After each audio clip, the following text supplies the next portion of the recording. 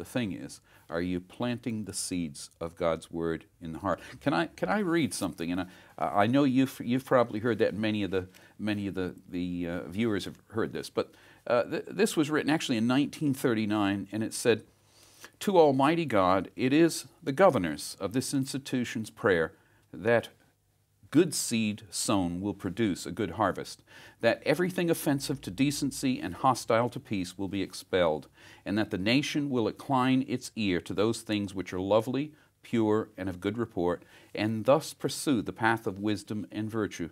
Now you may recognize that. That is inscribed on the wall at BBC Broadcasting House in London.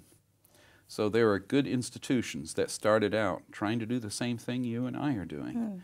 That have sort of lost direction. Jeremy Paxton, who is with the BBC, says, "TV will only find its future when it decides what it stands for."